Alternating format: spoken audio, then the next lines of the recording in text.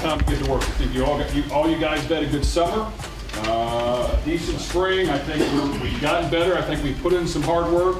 But just so you know, every other team has done the same thing. So let's make sure that we start to focus in and hone in on what we have to do.